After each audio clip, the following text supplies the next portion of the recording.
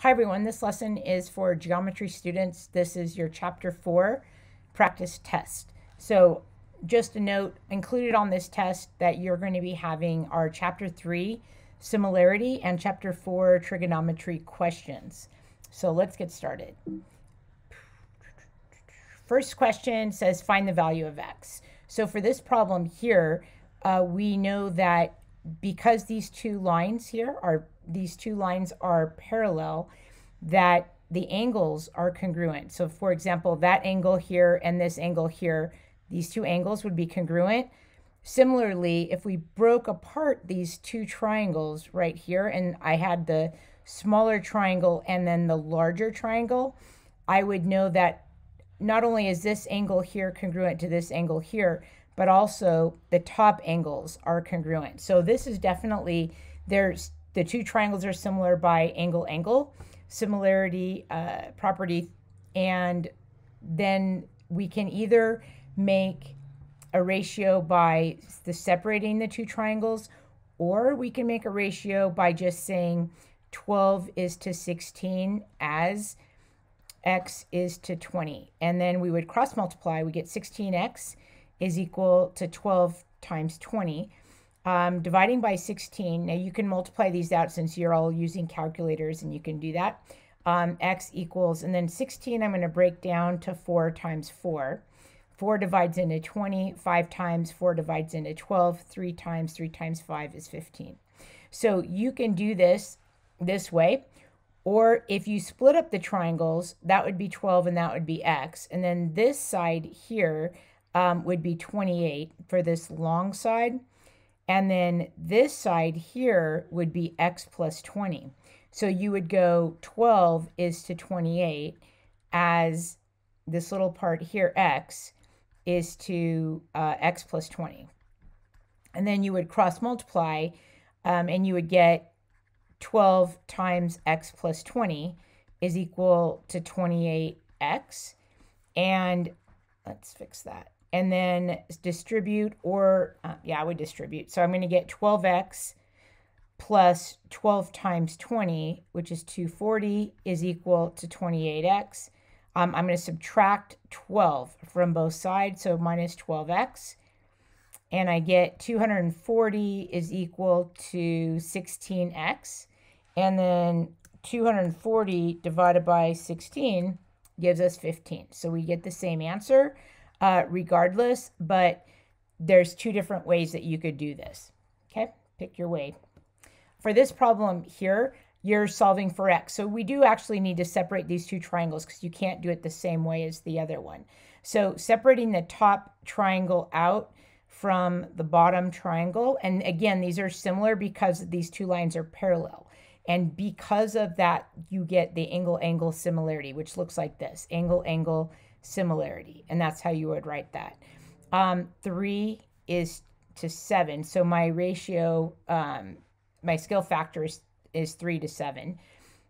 As 5 is to, and then the bottom, which is x. So we'd say 3 is to 7. As 5 is to x, we're going to cross multiply. We get 3x is equal to 35. And then x equals 35 divided by 3, which is, let's see, 35 divided by 3 is going to give you about 11.67.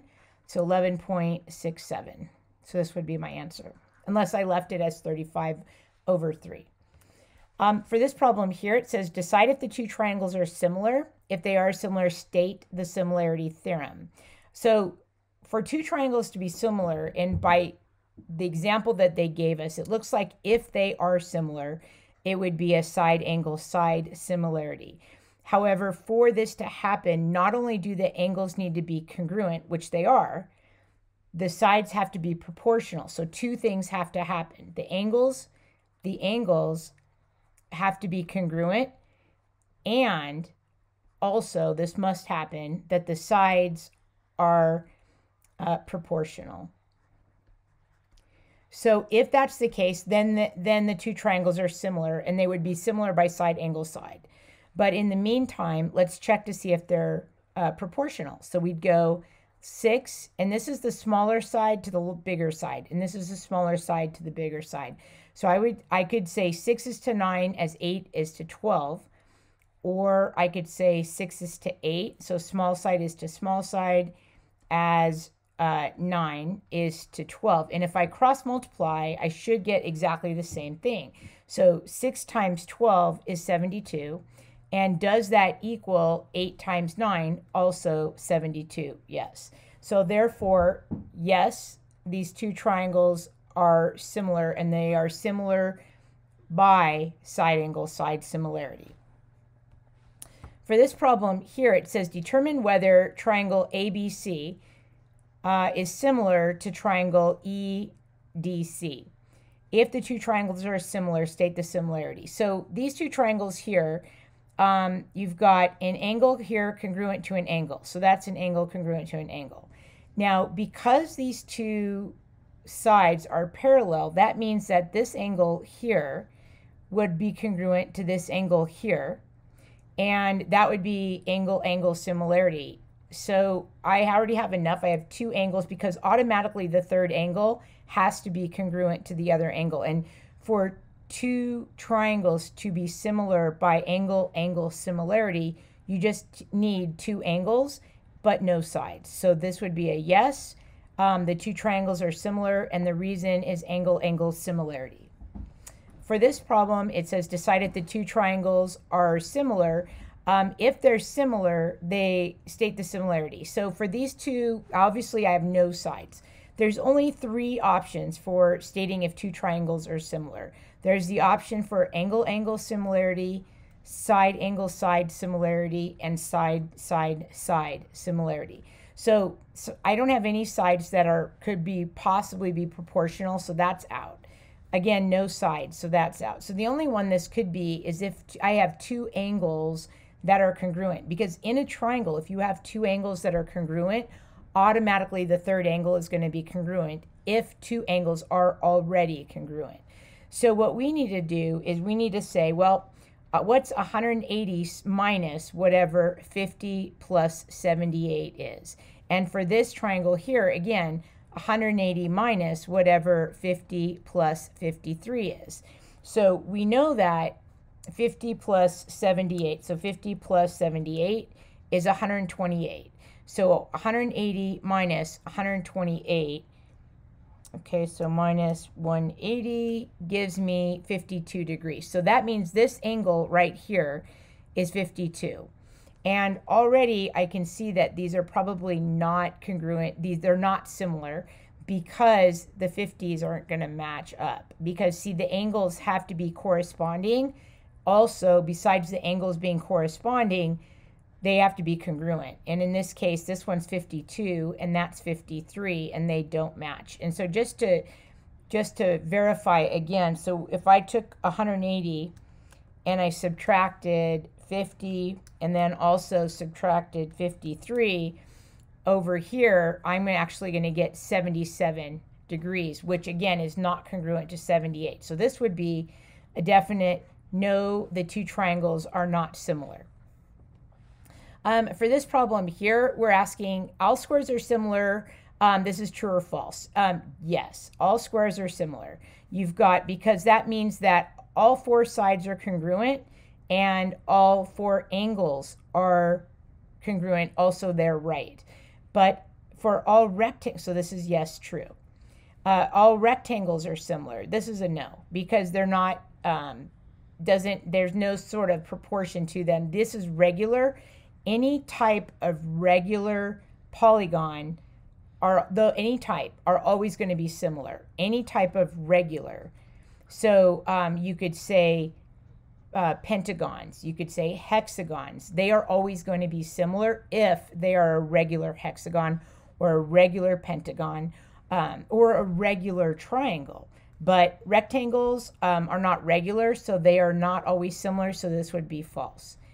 All triangles are similar, that would be no. The only way that a triangle would be similar is if it was a regular triangle, and if it was a regular triangle, that would mean it would be equilateral and equiangular, and then those are all similar because all the angles are congruent, right? 60 degrees.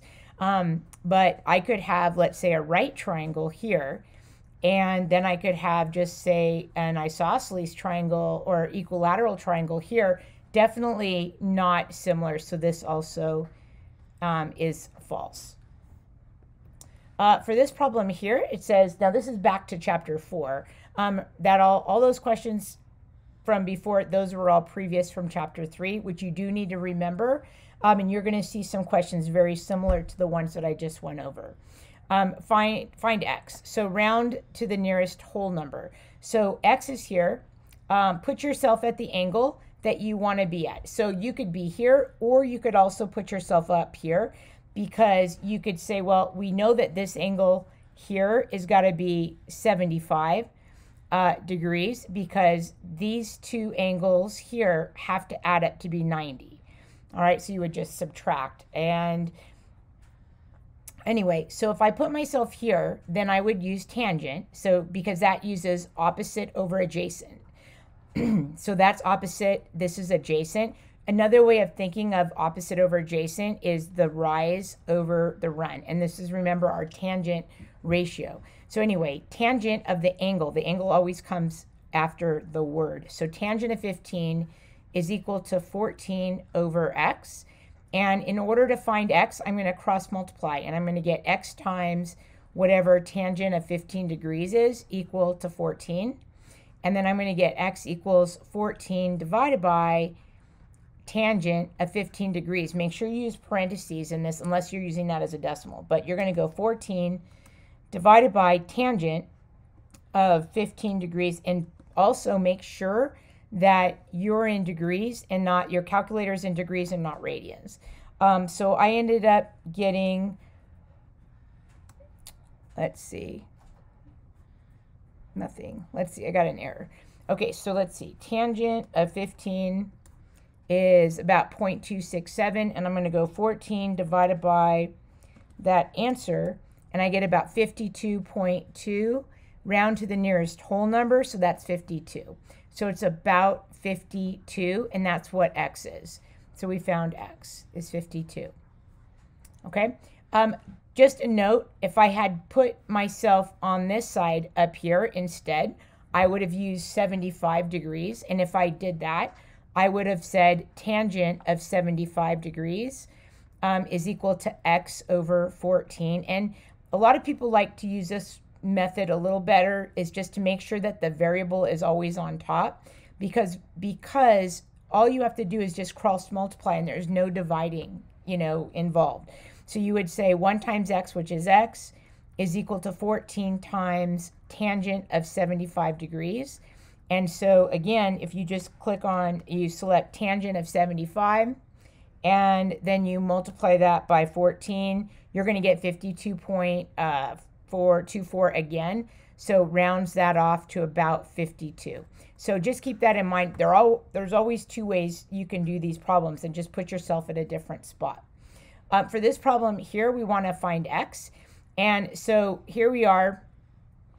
And for this value here, to find x, we're going to use arctangent. Because any time that you are trying to find an angle, and anytime you want to find an angle, you're always going to use arctangent. But in this case, just keep a note that you should already recognize what kind of a triangle this is.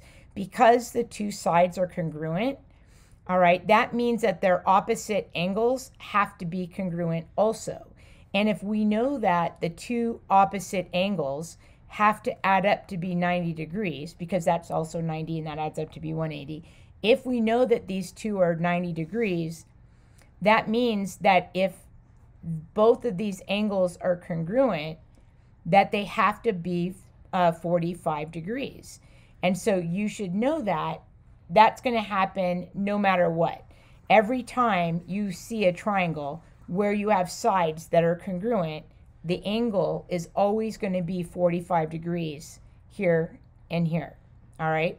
Now, just saying, let's just work this out and just work it out so that we can say, okay, hey, I can do this by just remembering that they're 45 degrees, or I could do this by solving the problem. So I could put myself here, and I would say tangent of the angle, which we're going to call x theta. And for me, I like to use theta, so I'm just going to actually take the x out and just say theta is equal to the rise over the run, or you would say the opposite side over the adjacent. So that's 5 over 5, which is 1, right? So tangent of theta equals 1. So when is tangent of theta equal to 1? Well, when x is 45 degrees. So here we go. Theta is equal to arc tangent of 1.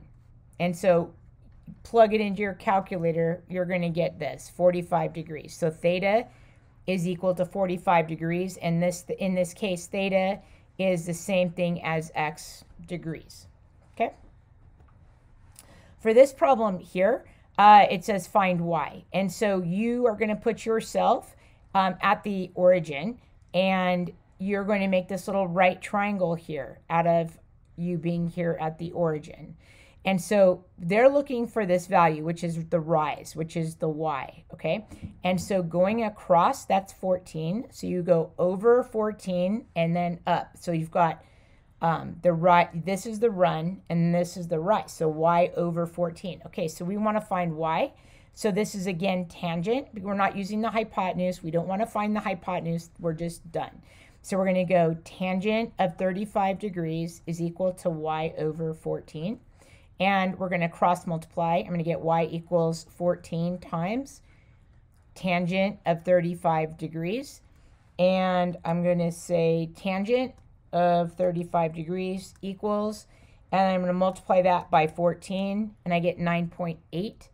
It says round your, so y is approximately 9.8. It says round your answer to the nearest whole number. So the nearest whole number is actually going to be 10. So y is approximately 10. Okay.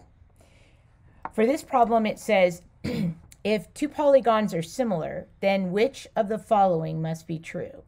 The corresponding side. So here we have two polygons. I'm just going to use two triangles for our example. It says, if two polygons are similar, then which of the following must be true? The corresponding sides are proportional, definitely. That's a yes.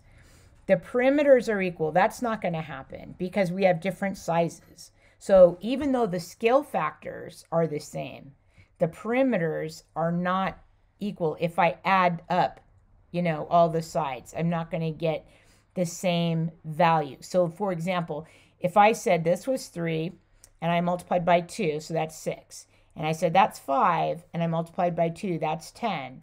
And I said, this is 4, and I multiplied by 2, that's 8, right? So these two triangles we know are similar because they're 3 is to 6, watch, 3 is to 6 as 5 is to 10. So that's 30 is equal to 30. We know the sides are proportional. Remember, you do actually have to go all the way around, but we do know that that's going to happen all the way around, okay? Because I multiplied by 2 all the way around. But what you're looking at is not necessarily whether the scale factor, which is 3 is to 6 or 1/2, right? We know that the scale factors are the same. They're not asking that. They're asking whether the perimeters are equal. So 3 plus 5 is 8. 8 plus 4 is 12. So the perimeter of this shape is 12. So 10 plus 8 is 18. And 18 plus 6 is 24. So what we have here is definitely not the same perimeter. The corresponding sides are congruent. This 3 corresponds to this 6. In no way are those going to be congruent. So this is a no. Because if they were the same value, then they would be congruent triangles and not necessarily similar. They'd just be congruent. The corresponding angles are congruent. Absolutely. All the angles have to be the same. If this is 60 degrees, well, actually, this is 90 degrees, but this also would have to be 90 degrees. If this is 50 degrees, that would have to be 50, etc.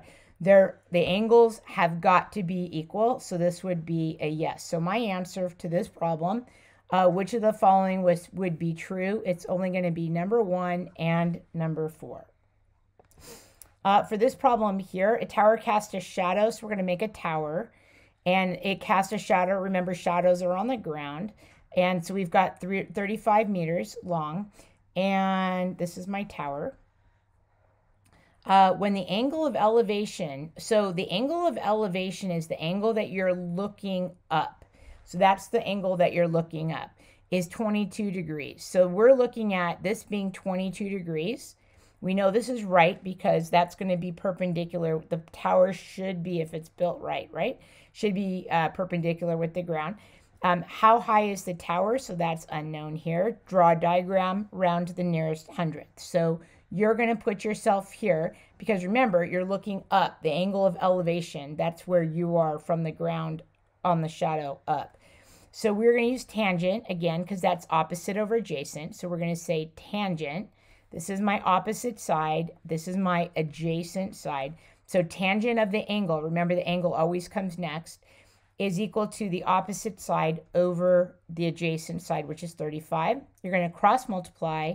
X equals 35 times tangent of 22.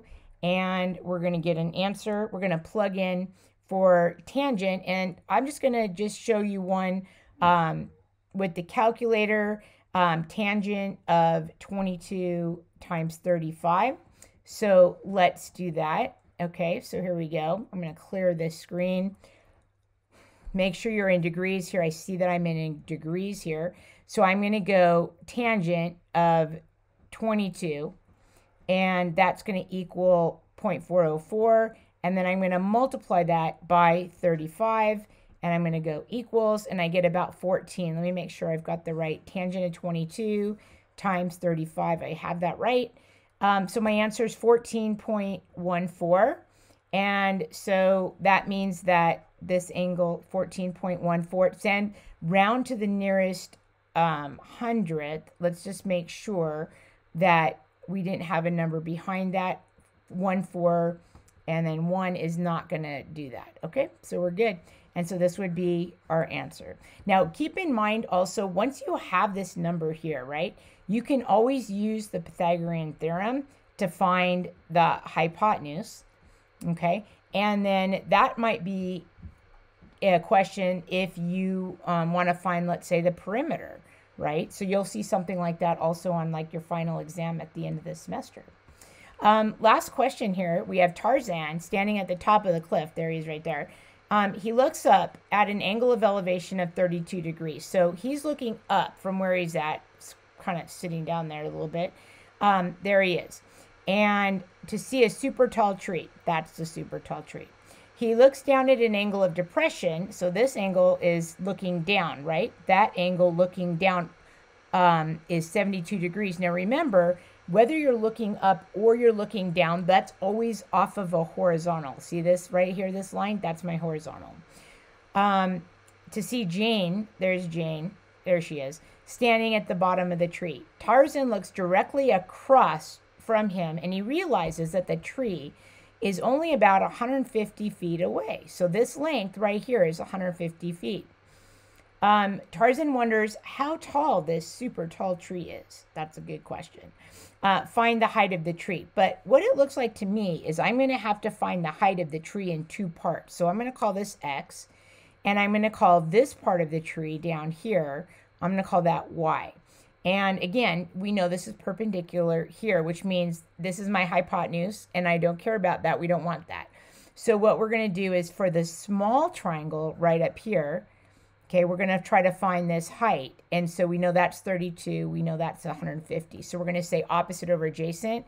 So we're going to say tangent of 32 equals X over 150. I'm going to cross multiply X equals 150 times tangent of 32. So we're going to go tangent of 32 equals, and I'm going to multiply that by 150, and that's 93.7. It says round to the nearest tenth. So 93.7. So X is about 93.7 feet up. And then now let's find Y. So to find Y, we're going to use this triangle here. Again, I'm going to use opposite, which is Y, over adjacent, which is 150. So we have tangent of 72 is equal to Y over 150. I'm going to cross multiply. There's a 1 under here. So Y times 1 is Y equals 150 times tangent of 72. So tangent of 72 is equal to 3.0 I'm going to take that number, multiply it by 150, and I'm going to get 461.65. So y is approximately 461.65, and it says round to the nearest tenth. So that means this 5 brings this 6 up. So that'll be 461.7 plus 93.7. And so add those two up. That's your answer. So we're going to get 461.7, add 93.7, and I end up get 555. So 555.4. And so that's the height of the tree, 555.4 feet. Cool. Okay. Good luck on your exam. That's all there is to it. Thanks so much for watching. I hope it helped you.